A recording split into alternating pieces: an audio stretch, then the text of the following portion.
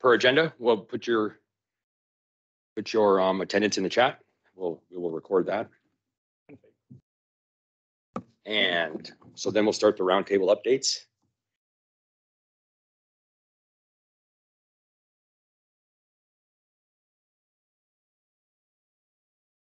Alrighty, so let's begin that. Governing Documents Committee. Paul.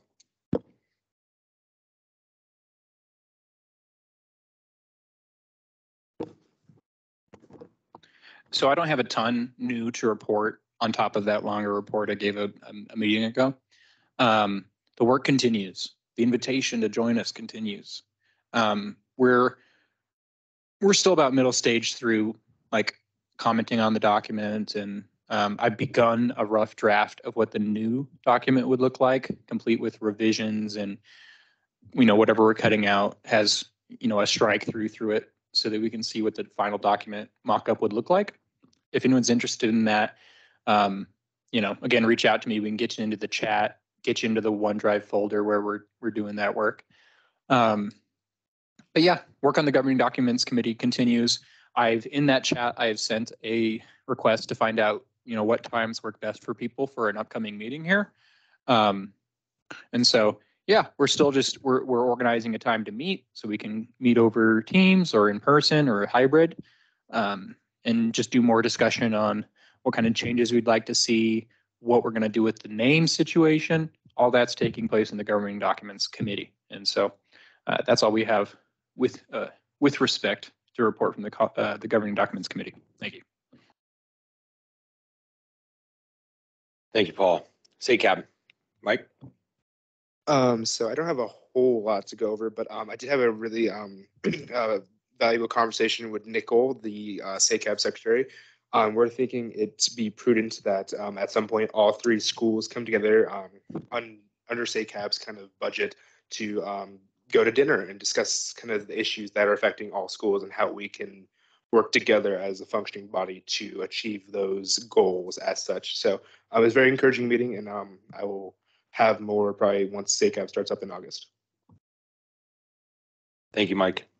Gabe, are you here? You, Gabe. Social Media Committee. Alex, Chad, Paul, that's you. So insofar as the Social Media Committee, we're still working on purchasing the Canva account. We've approved the purchasing of the Canva account. Kind of similarly with the Governing Documents Committee, we're working around a time to meet. And really, we haven't quite met for the Social Media Committee, we're still in summer session and many of our members aren't present. So we haven't found it terribly prudent to meet in person. But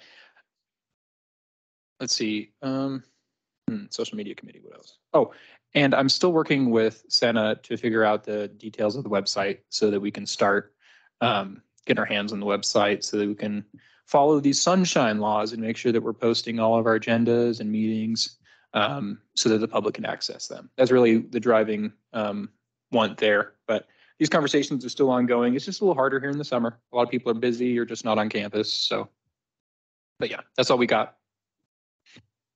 Thank you, Paul. Alex, you want to add anything to that? No, there's not much that I'd like to add to that. Nope. Yeah. Thank you, Alex. Okay. CSGC. So that's the representatives. I'll take this one. This is the Student Government Coalition, Colorado Student Government Coalition. Still haven't rescheduled the meeting for that. So she is out for a few weeks, the chair of the thing and the coalition. So what we're going to end up doing is waiting for her to get back, and then when us four representatives get together, we will find a time that works for us and the coalition so that we can share our vision for what we see for the CSGC here from MSU Denver. So that's all I've got for that for now. Policy, Ree. I spoke with Megan, who leads that committee today, and we're going to meet for lunch probably next week. And I will be attending this month's meeting. And there was the beginning of this month, there was supposed to be one and it was canceled. So there, I think, will be one upcoming, and I will definitely be there. So nothing to report as yet. Thank you, Ree. TSAC Treasurer, Mike, go ahead. This is your Treasury Committee. So I don't have a whole lot to update on in terms of the TSAC Treasury Committee. I did attend the BRC meeting earlier today, and there's an interesting kind of nuggets of information throughout that. Enrollment is gone slightly up from their previous projections, and they're still kind of figuring out. They're playing it kind of close to the chest because a lot of this decision making will happen closer when people are enrolling more closer to the fall semester. So they're kind of waiting for that to happen. So if they have anything major, they didn't vote or anything. So if they have anything major, I'll let you know.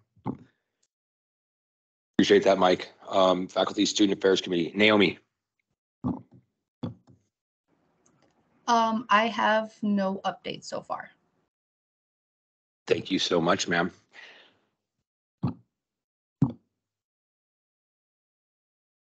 Reed, do you have anything to add for the policy, or let's see, the Student Affairs Committee? Nothing yet. They're not meeting till fall. Awesome. All right. COVID response. Paul, go ahead with that. All right, so Dan and myself attended the COVID meeting on Wednesday. It was at 11, if I'm not mistaken. And we spoke with Cheryl Zadowicz and Ruben Zarilla from the health center, one of the doctors over at their health center. And essentially, what we started off with, Cheryl described that we at the university are working to limit potential spread by suggesting the use of masks when returning or heading off to travel. So we're also suggesting that students test before carpooling, and understanding that this BA4 and 5 constitute a new strain of BA3, as Ruben was describing, and that we should exercise caution. So, the advice they were giving during this committee is that, faculty, students, staff, anybody who's, traveling out of state or even just traveling to a convention or something, it's strongly advised that you test before and after, and wear a mask when you come back from it too. And so generally good advice. Ruben said there is a new strain of COVID, like I was saying, COVID BA3, now BA4 and 5. He says it's the more dominant one in Europe, and it has a better immune escape capabilities.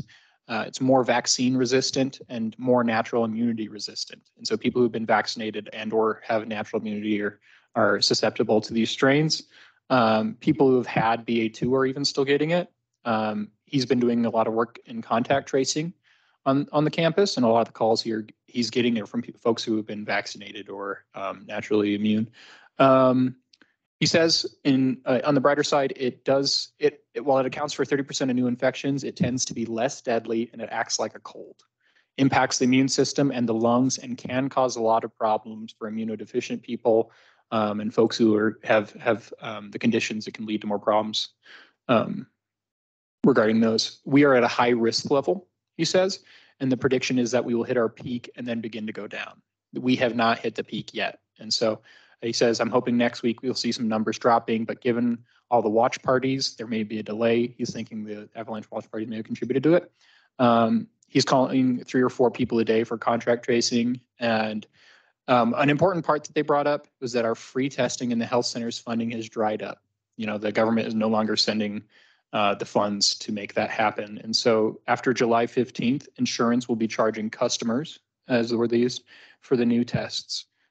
People will start having to pay depending on their insurance starting July 15th, guessing that it would be $20 for a copay or $100 outside of a copay. So testing in the university will be much more costly given the lack of that funding. But that's the gist of what we had. I don't know if you had anything to add, Dan. I know you were there.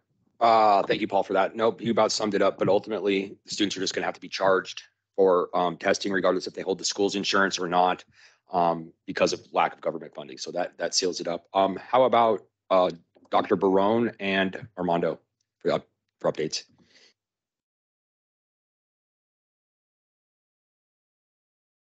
The only thing Dr. Barone and I met this week, just talked about the things we're talking about, helping you guys with that purchase for the office supplies and the Canva account for sure. I'm working with Dave to get up the secretary position for you all hopefully by fall we can get that interviewed and scheduled.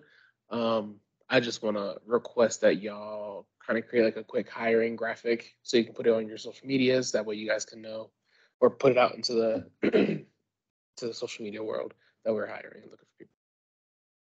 Anything else, Dr. Ron?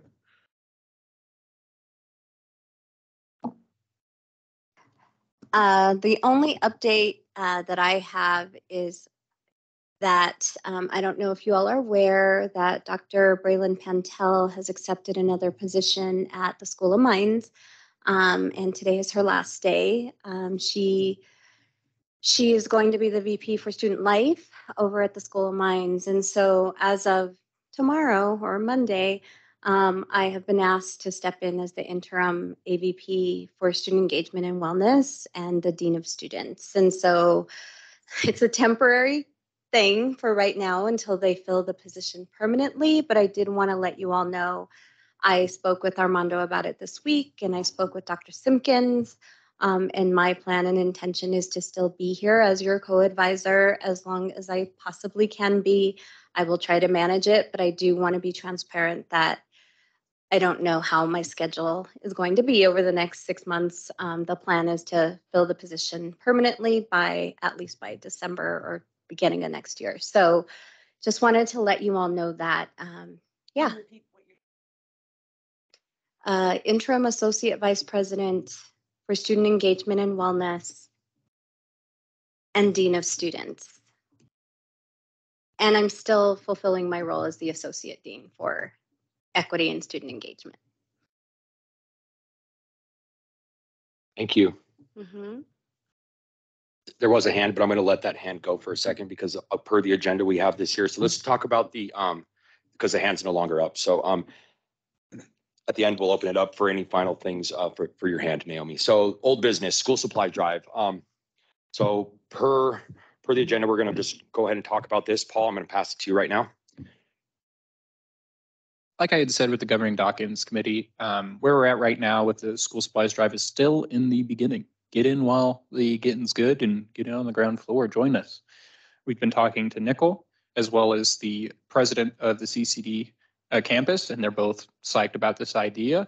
I've been talking to other members of the council. I believe Dan has a good source of school supplies donations, and we can begin to field others.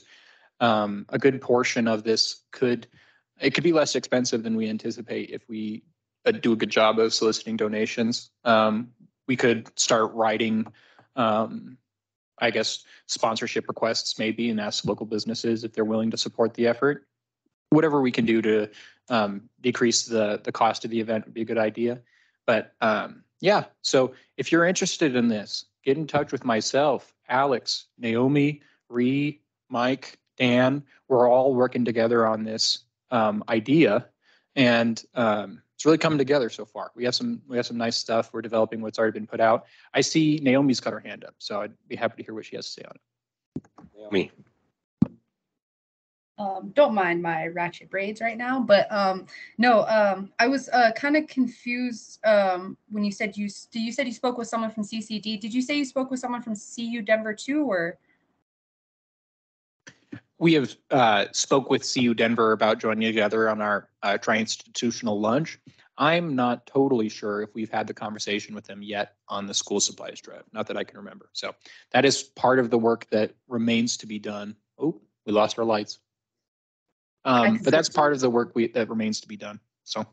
So actually that work is done. When I spoke with Marcia, it's not necessarily on their government side, but she is in charge of like the CII office or whatever. So we have the funding from CU. It's just a matter of getting the date ready, for all three institutions for it to collaborate together. And then of course getting like all the the equitable advertising kind of thing going for them as well, because they don't want to not be given any credit for that. So we have CU on board. We just have to make sure we get that. Once we get the date in place for all three institutions, they're going to be doing the shareable cost almost like immediately. We just have to let them know what money they want, and that will probably reduce the amount of funds we have to distribute as well. So once we get a date, we're set. I want to really quickly say we should definitely fold the UCD student government into this. so they don't feel like we went around them or over them or anything like that. This is because this could be a crucial part of beginning a new relationship between the three student governments. We want to make sure they're sitting at that table. Not that I don't totally appreciate everything you've done on that side, Naomi. It's more substantial than much of the other work we've done for the school supplies drive. So I'm terribly grateful of your discussion with Marcy. We're going to achieve a lot of good things, but let's fold Juan and Morgan into that conversation, two of the leaders over at UCD. We'll have even better success, I think. That's a good idea, Paul. And so I'm going to add something to this. Oh, Alex, go ahead.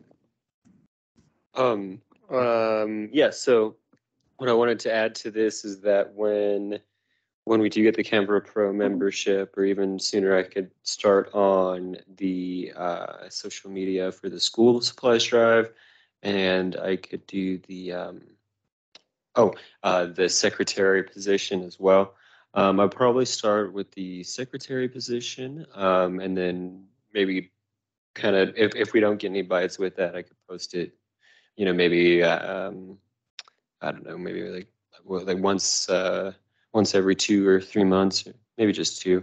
But yeah, I could do the school supplies drive flyer, because I know it's got a lot of different requirements, the 3 logos, certain color swatches and things like that. So I can go ahead and get started on that. Thank you, Alex. Okay, so to kind of tie myself into what Paul's talking about. So I have a work with a community organization at the church that I help run, and they have basically I need a list of the stuff for this that we're going to put into the school supply drive, and I'm going to see how much money they're willing to give us in a grant or donate whatever we need to the supplies. We just need to basically have that out there, and they would be willing to, if we can. I just need a list of that, and I'm working on getting some supplies donated for that school supply drive. So I'll keep you all posted on that once I get the list from Paul and talk to them. So that's what I have. Thanks. Is there anything on this? Okay, I'm not hearing anything. So we're going to move on to, thank you, lights. The lights have come on again. Okay, new business. So it looks like per the agenda, we're going to discuss the possibility of using TIV 307, which, if people don't know, that is the TSAC office, as a space for student orgs. So per the agenda, Paul, go ahead. I'll just open up discussion on this, and I kind of wanted to see what other people's thoughts were. I've already heard some good stuff, but with the possibility of using Tivoli 307 or our office space and our conference room for student organizations, I figured that'd be one way we could immediately help student orgs by giving them a real nice conference room with a TV and a space to organize even hybrid meetings is really nice. And I also think when we heard from X in our first meeting, I remember one of the things I talked about was this need for student organizations to have a space in which they can work on computers collaboratively and meet. And I think that we can really begin to address at least a part of that with the use of our office space. Of course, ideally, I think we should do this while we have people there, specifically us. So in the summer semester, when the summer ends and we begin in August, I figured it would be a really nice thing to have if we had some level of sign up. We could use Microsoft Bookings if we wanted and configure the hours of availability. But essentially the idea is that folks would sign up to use the conference room, and they could use it for an hour, 2 hours, however long they need to use it. And then, if it's occupied for that day, then they have to sign up for another one. Or should they want to do the same with the main computers space we have? These computers are configured for multiple users. And so it'd be an ideal space should people want to do that too. And with how rarely they're used, I really think this would be a good means to really get some use out of that space. And yeah, I'd love to hear what people think about this idea. With that, I'm opening the floor for debate or for discussion. I see Ree. Go ahead. I just, a few things that came to mind. I love the idea of a sign up, and definitely when our council members are in the office, and the only reason I say that, as I had talked with Paul previously about, is, accountability for the equipment, that in our office, we are responsible for, really. We can't have anything go missing, and not that that would absolutely happen, but we're liable, I would think, to the university for the equipment that we're able to use. And also, I would love to see safety protocols with COVID in place for, almost like as a gym, when you use laptops or equipment or anything, and you wipe things down afterward. And if there are a lot of people in a space, that, we have some kind of protocols like that in place for safety. Yeah. Mike, you have something to say then, Paul?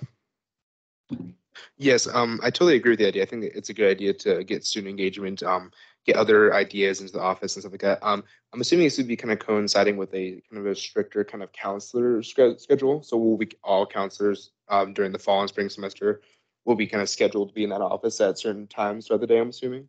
I'm assuming that's when they would operate, as like having some operating hours where we're there as well. Just not, I mean, I guess to watch over them, but also to listen to them, talk to them, see what kind of ideas they have, and see what we can implement on the council, stuff like that. Excellent points from the two of you. I want to address what you had said there, with the COVID. Hadn't even thought about that. Excellent point. We got lots of Clorox wipes. Let's encourage their use. Were we to move forward with this? I also want to say with the liability, it's a good point. All the public spaces in the university, or even semi-public, like the computer labs, they have the computers locked. And so there are these, they're like a bike lock almost, that you lock the back of the desktop computer to. They all have the little access port for them. We might be able to request some of these from the IT department, the ITS department here at Metro. I know they have an excess of them. And so we might be able to actually physically secure the computers if we feel like that's appropriate. I think it may be. But otherwise, needing to do this on like supervised time, or at least a time when the counselor's in office, is ideal. But I really appreciate the contribution. Thank you, Paul. Alex. I would also like to add that I think it's a good idea. For the cleaning, we can use the money from the last bill that we passed.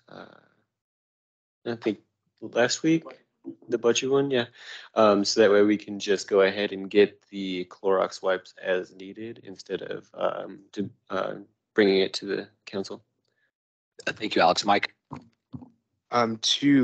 One's a question for probably Armando, and one's just a comment to see what y'all think about it. Would it be, so say the secretary is there our secretary, when we hire them, is there most of the time, isn't that a task that we can give them? Is like, oh, when they leave, do you mind just cleaning off each, like have that be one of their tasks of the day or something, as well as general is in the job description? And the second is just a comment. We're talking about just the main meeting space in the conference room, right? Not the individual offices in the office. That's for Paul, but hold on a second. I want to get my 2 cents in on this. So yeah, no, the offices I would say are ours, and then it would be the main conference room, and we have yet to be decided on the general area, depending on protocols and safety, things like that. So everything is safe. We don't want, we're here, we were elected to represent the student body, and so we need our offices so that we can have space. Like I know today, like when I need to get stuff done in the office for all the other things I have on my plate, I have to go into a place and shut the door, or else I will never get anything done other than TSAC, and TSAC doesn't pay enough money like it did last time to help me pay my rent. So and by the way, I wasn't in it last time. So you see, so we have to really do it with what we can here. So I'm going to pass to whoever's next on that. I want to say Paul. I will say, I remember listening on a talk. It was a separate COVID talk with another expert from the Auraria Health Center, and I remember them saying to some extent that COVID has difficulty living on a on a static surface for a terribly long period of time. Not to say that we shouldn't prioritize like the cleaning of keyboards and stuff like that. I would feel comfortable leaving that to the folks using the space, as opposed to making it a role of the secretary, understanding that it may not be as an effective way to combat the spread as, say, having folks use masks and washing their hands, stuff like that. But I don't know. I'm up for. Oh, I know we had asked Armando something earlier. Might be. Yeah, no, of course, we can definitely put general office. Thank you, Armando. So anything, all right, so we're gonna move on to, wait, that's it. So per our agenda, and actually technically our agenda doesn't have a space for any last burning desires to talk about. Does anybody, but I think I can amend it right now for that. Does anybody have any final things before we adjourn the meeting? Or actually before we open it up for public comment? Go ahead, Paul.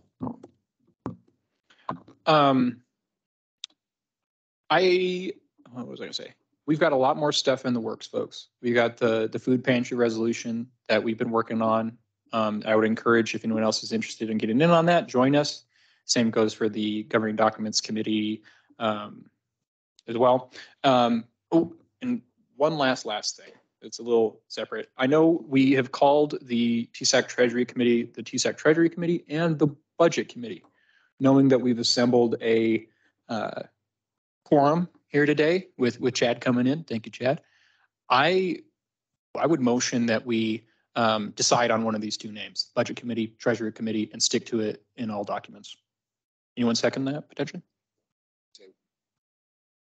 Well, it's just a motion. So if no one seconds it, it doesn't really take off. But What was the motion again? the motion, to be specific, if that's a point of clarification, is just it's a motion that we call the Treasury Committee the Budget Committee, and then we formally change it in all documents. And If is anyone opposed to changing the name from Treasury to Budget? If so, say aye now. All right, it's adopted. okay, it was just a minor point. I appreciate it. Yep, thank you, Paul. Okay, and one last thing, since it's opened up for the floor, I also am working on getting a large donation of food every week from the same place that I'm working on getting a grant stuff for the school supply drive. Hopefully 10 large boxes of food.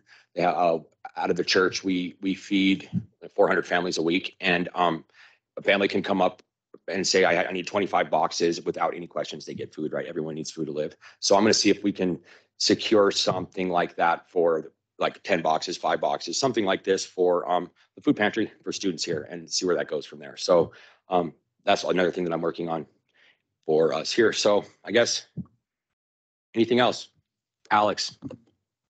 So I've been working pretty extensively on the paperwork for the food pantry, largely because I had worked there for so long. But I would like other council members to look at it because I'm not entirely familiar with the process. This is my first time doing it. But I do think that some of the things I've added are fairly important, with the inclusion of dietary restrictions and other students who can't get to campus due to disabilities or just other health concerns, that we use some kind of a delivery service, which I know something is Miguel was talking about, and then other things like Imperfect Foods or HelloFresh for those students and other students who are interested in that. So yeah, please take a look in the Teams. It's a live document as well, so you can see everything that I've written, and it's highlighted as well.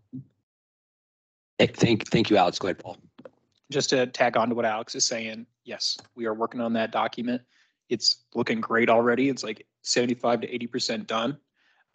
If anyone is interested in getting in on that, message me, message Alan, message Alex might be.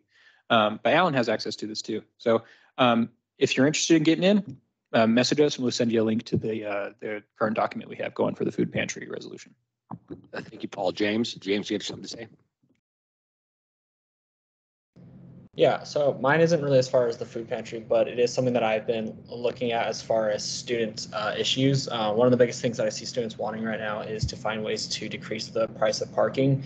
And on top of that, I realized that we also increased the price by 25 cents. So one thing I've been wanting to really look into is trying to find a way to help students with parking prices, especially with how inflation and gas prices are right now. So I know it's very difficult.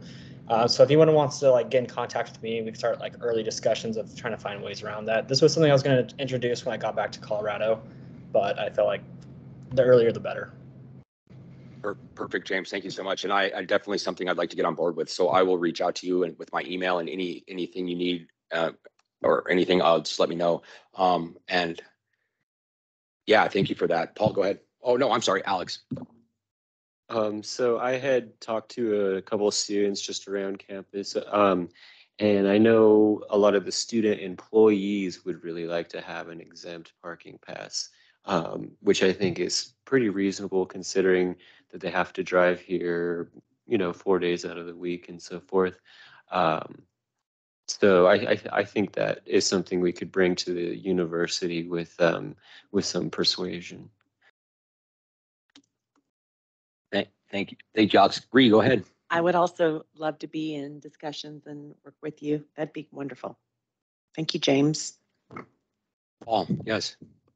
I second what Reese says. I'm happy to work with you on that. And I've heard that's a common topic from a lot of the students I've talked to too, is that, they're getting gouged by parking. So That certainly isn't the only thing they're getting gouged from, but that's for another day. So if there's no further comments, questions, going once, all right, we're opening it up for public comment.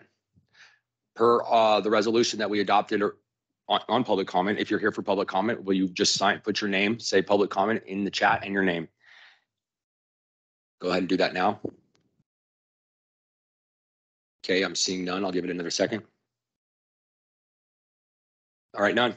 All right, well then, since there's no public comment per the agenda, move to close the meeting. The meeting is adjourned. second. Thanks, everyone. Thanks, everyone.